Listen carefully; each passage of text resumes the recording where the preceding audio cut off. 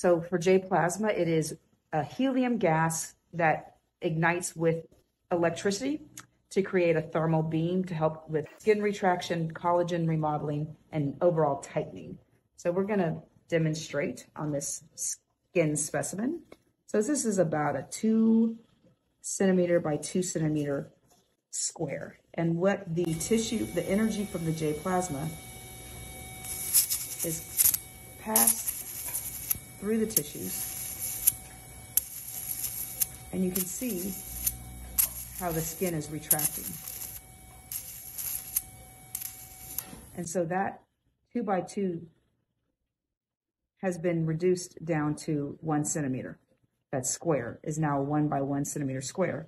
So as you're placing the J plasma underneath the tissues, you're creating skin tightening or underlying retraction of the tissues.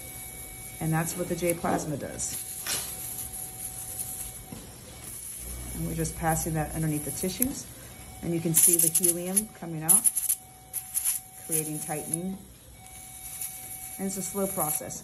So patients that are good candidates for J plasma are people that have reasonably good skin tone, maybe just need a little bit of retraction. So if you have a lot of redundant skin, you're better off with having that skin cut or removed or excised like a tummy tuck. So you're not going to get the same amount of skin retraction as you would from a tummy tuck as you will with J plasma, but it can be a great adjunct for patients that have had a tummy tuck and maybe have a little bit of loose skin on the outside and need a little bit of tightening. So young patients, good BMI, good weight without a lot of stretch marks.